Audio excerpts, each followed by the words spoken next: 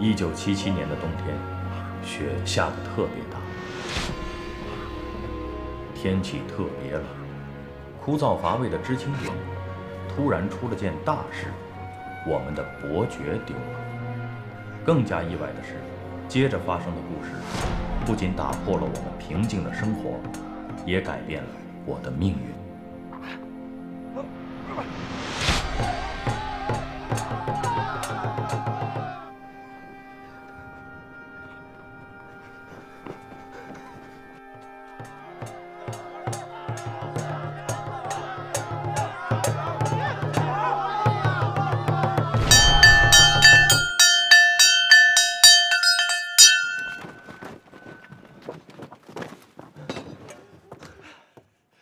出事了，出大事了！怎么了，小天？咱凤凰屯知青点的镇点之宝，老四，就是你从你舅他们家偷的那本《基督山伯爵》。伯爵怎么了，店长？被马家窑知青点的知青给偷走了。啊！抢我们伯爵？这本书陪着咱们熬过多少晚上啊！没有这本书，以后怎么给你们讲故事啊？现在丢了，比死了亲娘老子还心疼。你们说怎么办？ 抢了！好，那就甭废话，各自抄上自己家伙，踏平马家窑！踏平马家窑！抢回我伯爵！抢回我伯爵！踏平马家窑！抢回我伯爵！踏平马家窑！抢回我伯爵！好家伙，走人！走！走！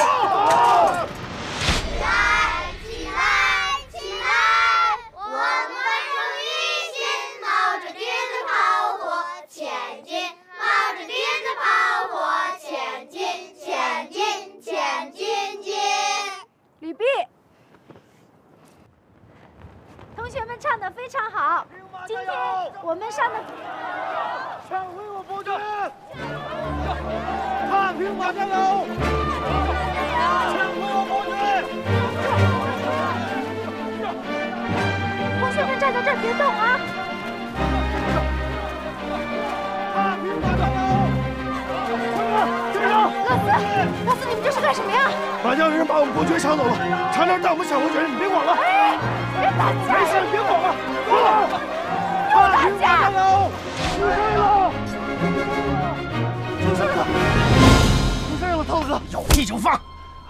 凤凰屯的人打过来了，说要扫平咱们马家窑。都过来，都过来！凤凰屯那边基督山伯爵，我们搞到了。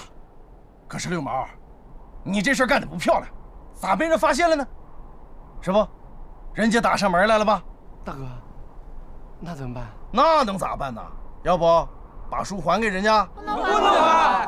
就是嘛，伯爵是咱们大家的伯爵，凭啥他凤凰屯自己独占呢？他们手里可都拿着家伙呢。打呗，不是有那么句话吗？朋友来了有美酒，那敌人来了有啥呀？有猎枪，抄家伙呀！誓死保卫伯爵！誓死保卫伯爵！御敌国民之外！御敌国民之外！走！走！踏平马家窑！踏平马家窑！踏平马家窑！抢回我伯爵！踏平马家窑！抢回我伯爵！踏平马家窑！跟上！快！3、停！ 都给我3位！快！踏平马家窑，抢回我伯爵！踏平马家窑，抢回我伯爵！踏平马家窑，抢回我伯爵！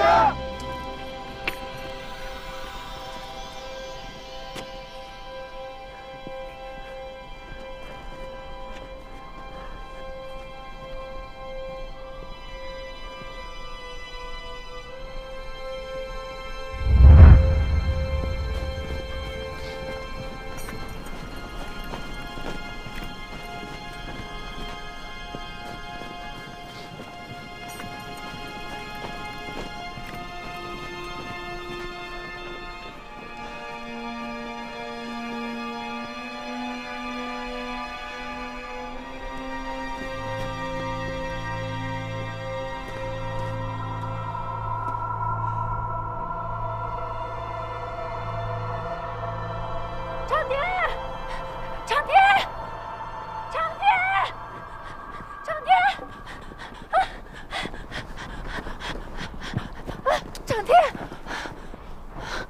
长弟，我跟你说啊，可不能打架，他们都拎着家伙呢，容易出人命的。快走！你乱什么？待着！来将通明，我马洪亮敲下，不斩无名之鬼。哟，这不老四吗？嗑瓜子怎么嗑出你这么个臭虫来？我把你打的尿裤子那档事儿，你咋全都忘了呢？我告诉老头，你就说里面有的事儿，你再说一遍。老四，进来了。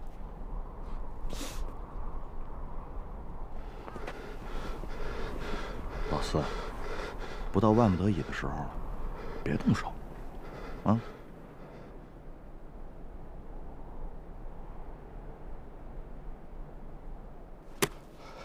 毛主席教导我们说，要文斗，不要武斗。来，咱们来文的，来，文斗武斗随你挑。哎，不过咱先说明白，咱为啥斗？老套子，我们今儿真没想跟你斗，我们今儿就想跟你讨一公道。这书啊，要是能还给我们，还则罢了；你要是不还呢，马家窑的人啊是吃荤的，可是我们凤凰屯的人也不是吃素的。哎，等等，你说书？哎，啥书啊？基督山伯爵。啥伯爵？基督山伯爵。老套子，咱能认真点吗？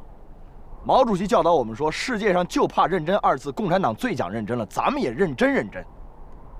今天早晨，你们的人趁我们的人上工的时候，把我们的书给偷了，你敢说没这事儿？你说？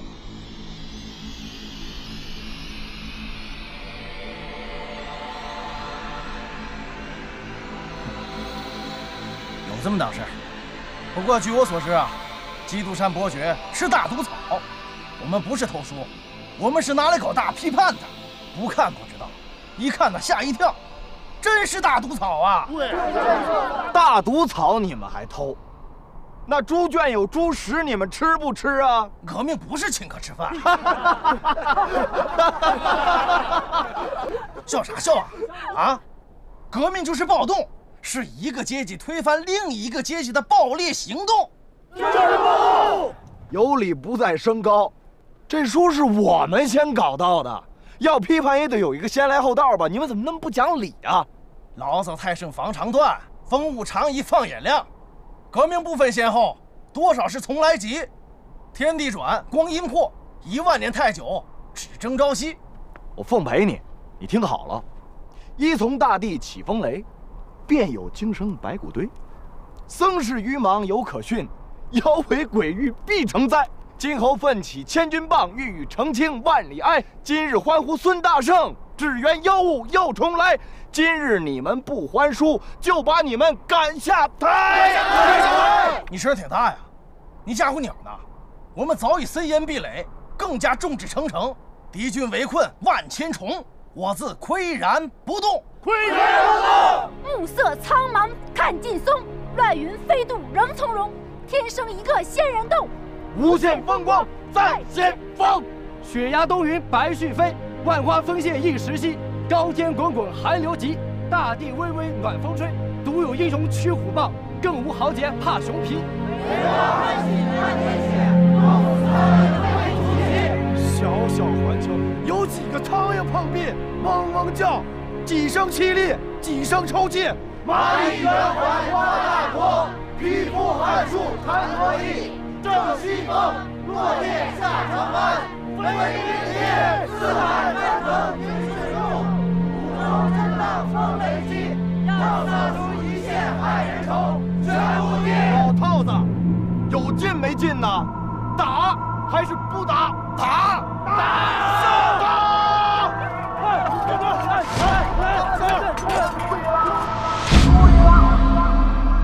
紧急通知！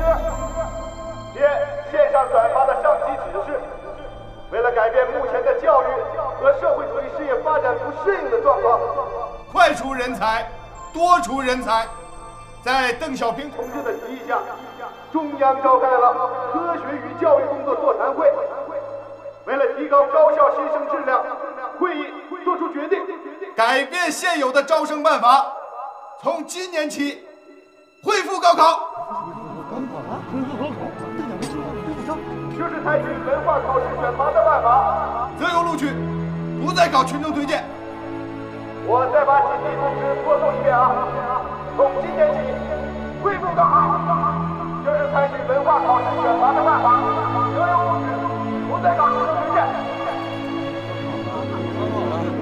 恢复高考了，高考了，高考了！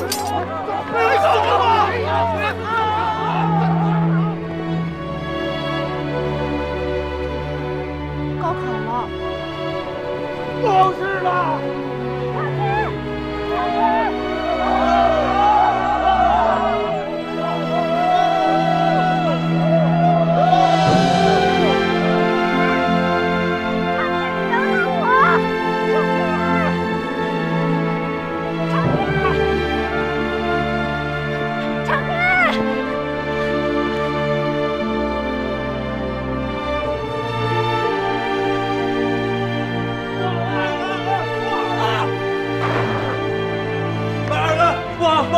都来了，慌什么？猛鬼！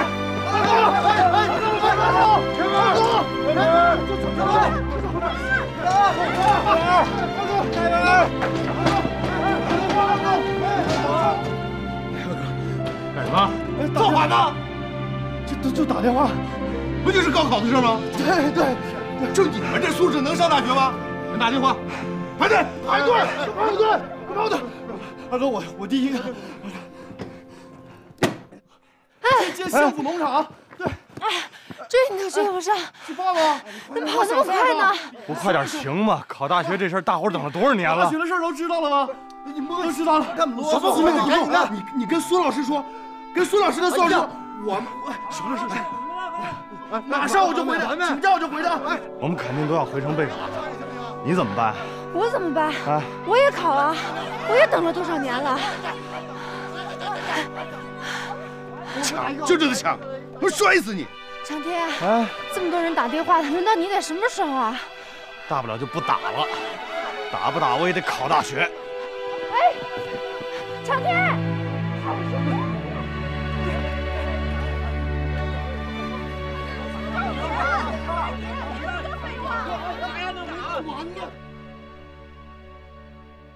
哎，什么事儿啊？屋里说吧，多冷啊！要长天儿，外面天这么冷，别把媳妇儿给冻着。你们这帮知青们真是的，整天左一个媳妇儿右一个媳妇儿的，是不是待着特无聊啊？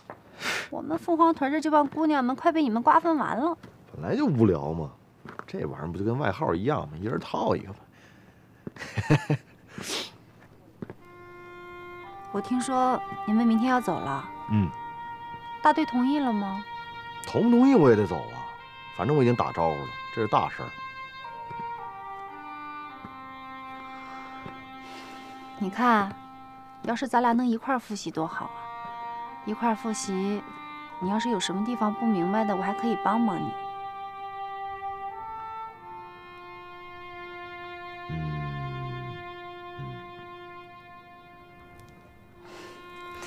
回去复习也好，城里边条件好，能弄到不少好的资料和卷子。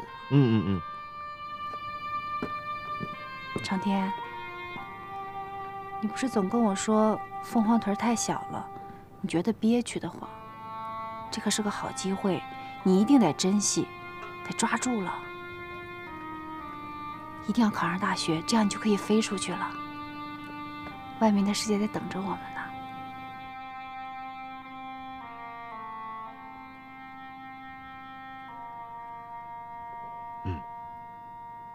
怎么样，媳妇儿，进来坐坐呀？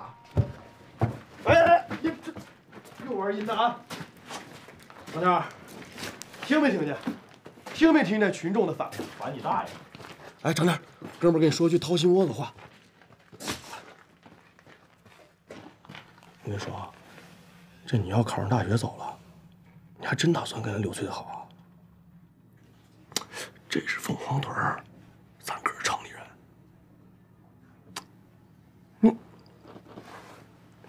你看，长天，行，咱不说这行了吧？咱不说这行吗？有屁快放！你发没发现，咱们这伙人当中，能考上大学的也就咱们两个。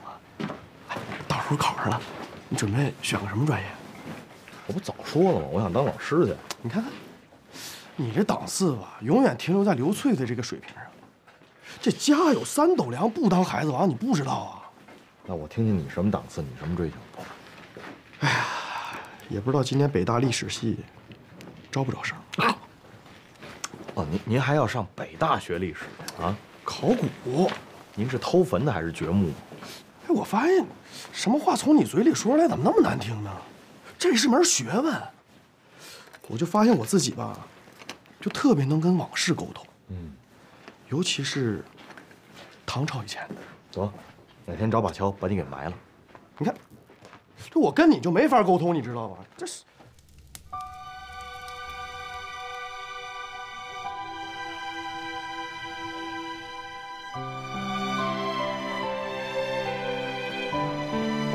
长天，长天，我给你带了点家里的鸡蛋、花生，还有大枣，还有点核桃。你这是干啥呀？那么老远的，你回去还不给爹妈带点东西啊？有个事你得记住了啊，你的胃不好，要按时吃饭，吃软的，吃热的，脚不能受寒了。长天，哎，你瞧这待遇，啊，就是不一样。你俩别在这儿缠绵了，把媳妇一块带城里得了。来，我拿东西。老胡说什么？走吧，走吧。啊，你后边蹭什么东西了？我看看。来，我去，你看你。那我走了。啊。哎，老师，都走了，不赶趟了。快走吧，人家等着你呢。自己好好的。知道了。志子，走啊！我把你嘴给封上。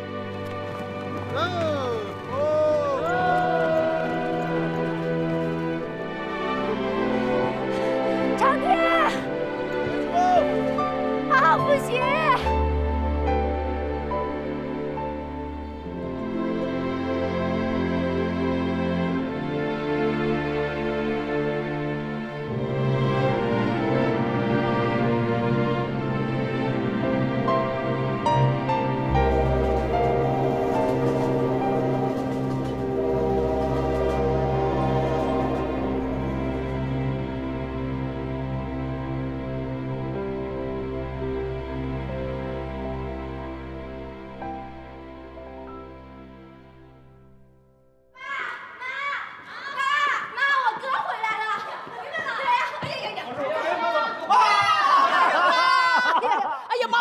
是手净水。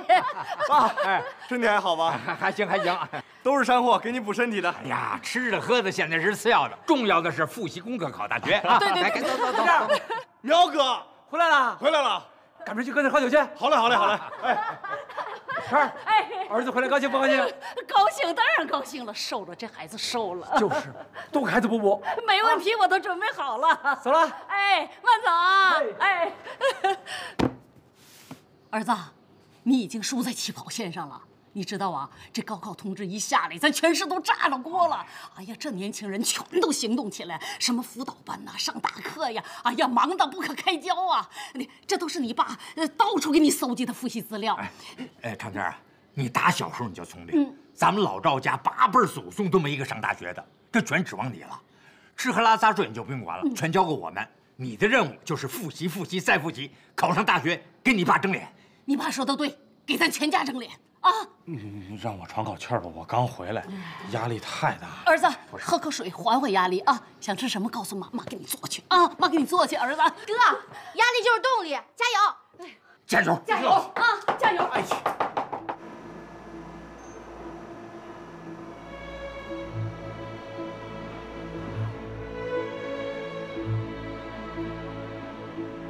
张传芳，你干什么呢？石主任，我这不快高考了吗？我得抓紧时间复习啊。看什么呢？实时征收复习资料啊。哪儿搞的？这我表哥托人弄来的。哎，石主任，你这是干嘛呀？没收了。哎，别没收啊，我还没看完呢。你先借我看3天，3天后我一定还你。你上次借我那数学资料还没还呢。自己拿。石主任，要不这样，那资料先放你那儿，明天是星期天，我上你家，咱一块儿复习行吗？哎，明天不行，我有更重要的事。真的吗？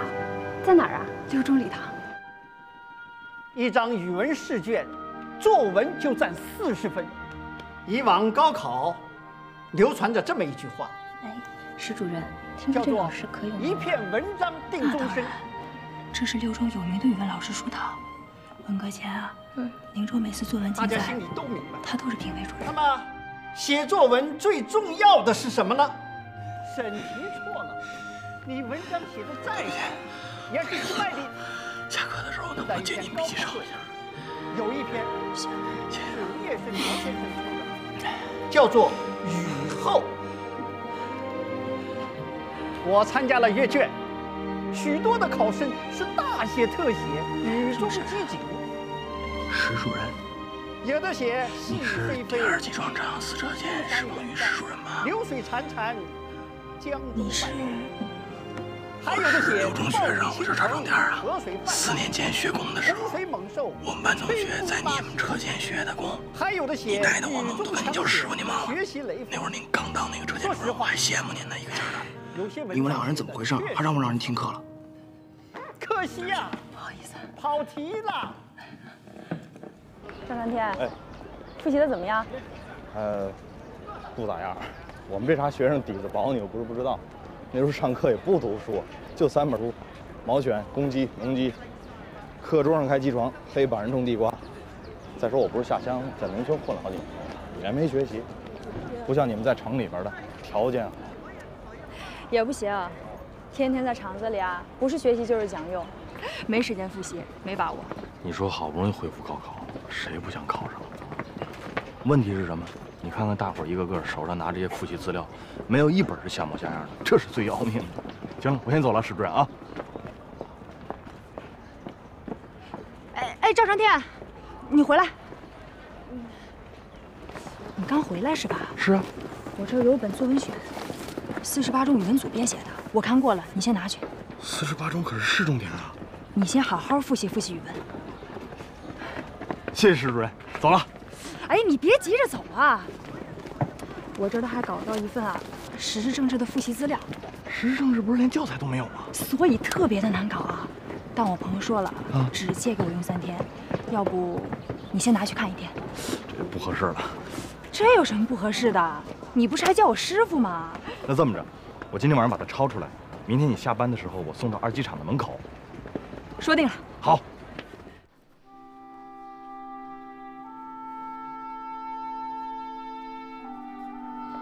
这个资料很重要，很及时。我胳膊抄的都快酸死了，这么多复习资料，得抄到什么时候？啊，你就是吃不得苦，吃点苦你就叫唤。你说你哥在乡下吃那么多苦，你听他叫唤过吗？都你妈惯的。这咋又赖上我了呢？真是的。来，儿子，抄归抄，喝口鸡汤。有妈有。没沾上你，没事。来，老头子。你也喝一碗来，不是喝什么鸡汤啊？长天说了，这资料急着还呢，你不抓紧时间抄，能抄完吗？别愣着，快抄！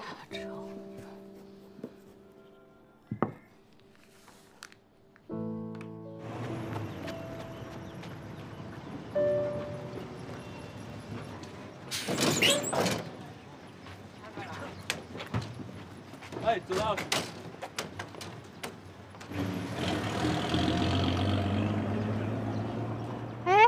二哥啊，我从火车站出来，我上11路车，你也上11路车，我在这下车，你也在这下车，你到底去哪儿啊？你不是去师范学院看你弟弟吗？你不去了？去啊，怎么不去啊？这我不在这倒车吗？再说了，我不能陪你一段。我不用你陪，我知道赵长天家在哪儿。哎，那咱说好了，一起来的，一起回去。知道了。翠翠，见着长天，别忘了给他带个好啊。知道了。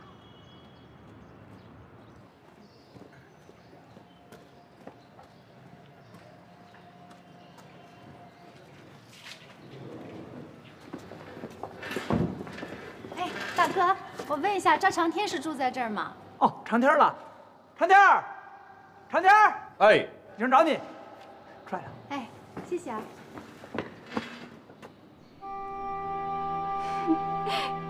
你怎么来了，翠翠？怎么不欢迎啊？别分心啊，抓紧时间抄。别抄了，爸妈。我给你们隆重介绍一下啊，这位就是我经常跟你们提到的凤凰屯的才女，我的好朋友刘翠翠同志，我爸妈。大叔好。哦。大婶好。微微我妹。啊，微微妹妹好。翠翠姐好。啊，对了，我在家里带了点那个野核桃，还有大枣什么的。我们乡下没什么好东西，大叔大婶别嫌弃。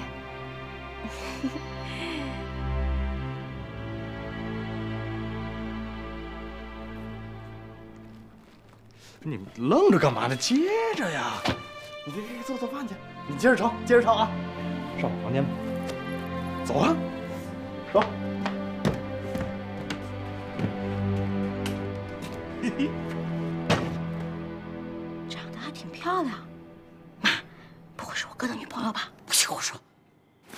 这是我从我舅妈那儿弄的一套复习资料，她说这个资料特别难弄，你们城里边都不一定能搞得到。哦，你是为这个来的？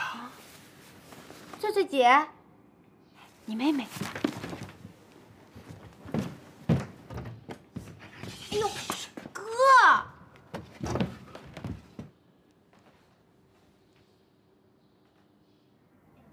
你老看我干嘛呀？你没看我，怎么知道我看见了？你得看那儿啊！我看见了，我看那女的眼睛里有青苗，你儿子眼睛里也有。还吵什么吵？高考复习的关键时刻，来这么一个，这大学还考不考了？我还指望他光宗耀祖呢，指着他给我长了眼的，都完了吗？全完了。你就是为了给我哥送复习资料啊？啊，你真好。长天儿，长天儿，哎，翠翠姐啊，你多大呀？我哥24啊。干嘛已经一扎大呼小叫的？做饭去。做什么饭？做饭？这怎么回事？你们俩什么关系？不说了，好朋友，好朋友呢吗？干嘛呀你们？好朋友能行那么大礼吗？能带那么多东西给你吗？你老实交代，到底是怎么回事？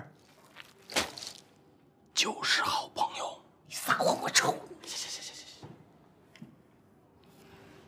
我们俩关系是挺好的，但没好到那个程度啊。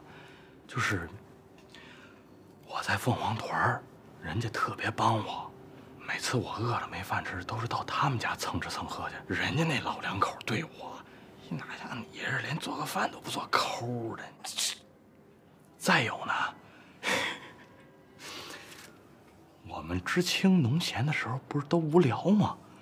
然后那帮男知青啊，就都指着那些女知青都叫媳妇儿，一人得叫一个。不，我没参与这事儿啊，是他们把翠翠配给我当媳妇儿，但是我们谁都没当真。你说这些混小子啊，就这事儿还能胡闹吗？我可严重的警告你，感情的事绝不能开玩笑。不是？听我就说，不是你是跟人家处着玩的，人家弄好当真了。我们谁都没当真，那地方就那样，你们不了解情况。他是种地的吗？小学民办教师啊。我一看他细皮嫩肉，我就知道他不是种地的。您赶紧做饭，我带你去我房间看看。爸，这个题我觉得你抄错了。你给我聊聊你们那个凤凰屯的事儿。问我哥呀，他老不告诉我。这两天啊，你就住在我们家吧。哎，你跟我住一个屋。对。不行啊，不行。你二舅他们全家明天来，这儿住不下。啊，对了，不是前几天就来信了，这你妈没告诉你，是吧？我这没来得及说呢，孩子。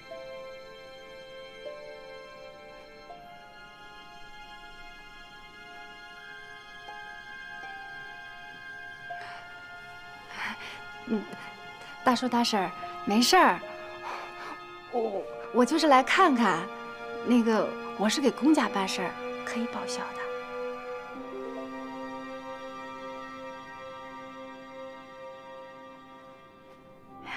长天儿，麻烦你给找个地方。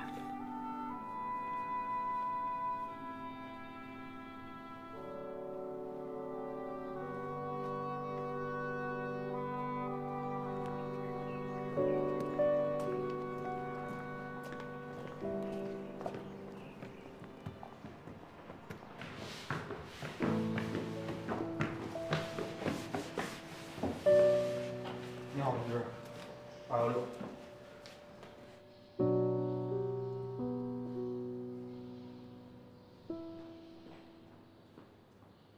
大婶儿，麻烦您问一下，赵长天是住这儿吗？是啊，我是他妈。哎呦，婶儿，我是凤凰屯来的，我叫曹无名，我跟长天我们都是一个知青点的。呀，是啊，快进屋坐会儿。不了，婶儿，我问您个事儿。我们屯儿有个叫刘翠翠的，是不是来找过长天啊？哦，刚才来过，那个，现在找住的地儿去了。啊。那他们去哪儿了？您知道吗？向阳招待所吧，好像是。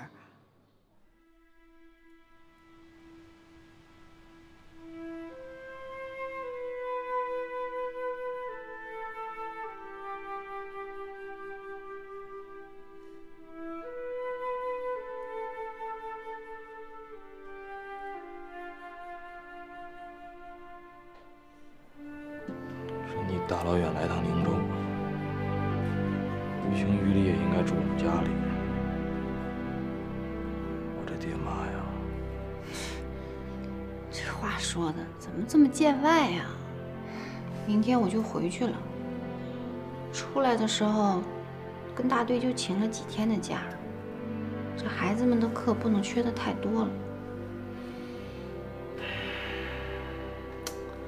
不是，赵长天，你什么意思啊？我都到宁州来看你了，酒你不给我倒上？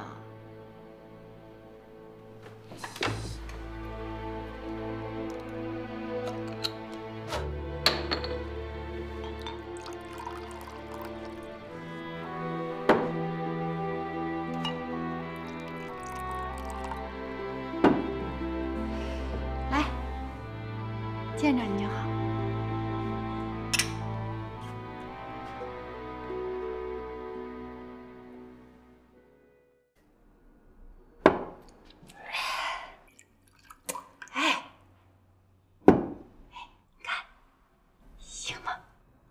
挺好的。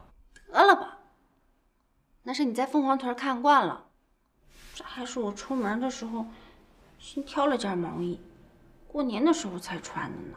结果一下了火车，一看到你们宁州的女人，才知道我自己有多土。城里人就是城里人，乡下人就是乡下人。来吧，为乡下人。我户口不还在凤凰屯呢吗？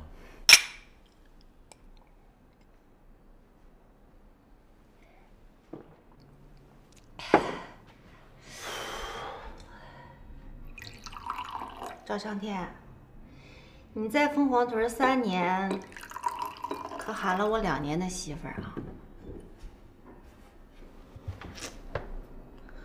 马上要考大学了，你肯定能考上。也不知道上了大学以后，我这媳妇儿还能不能当得下去？你别以为就你能考得上去啊！我也能考得上，来，为上大学。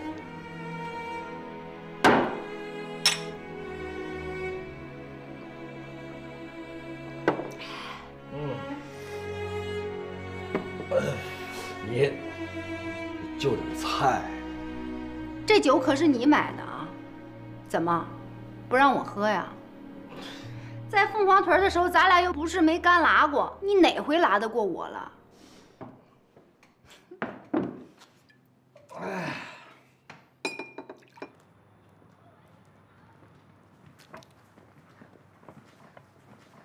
你喊我媳妇儿，我不知道你是开玩笑呢，还是怎么想的。反正我听着心里是挺美的。我就想啊，要是能一直这么喊着，那该多好啊！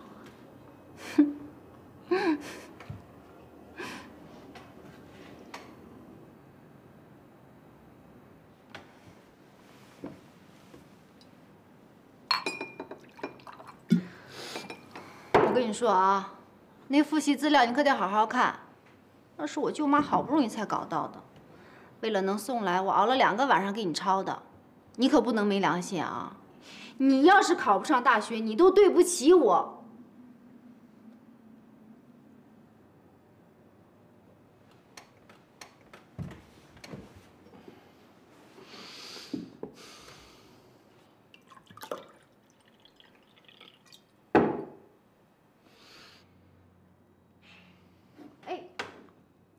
这杯我谢谢你。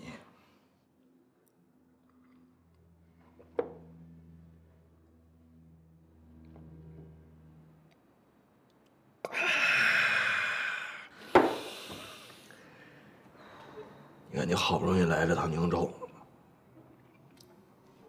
你就别走了。这地方好歹比凤凰屯强，夫妻班多呀，啊！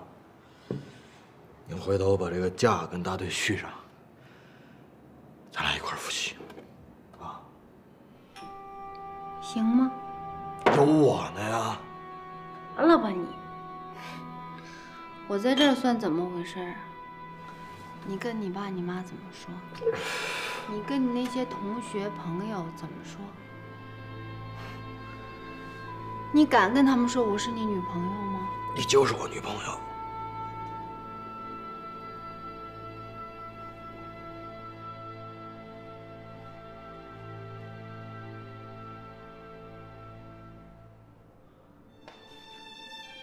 你就是我女朋友。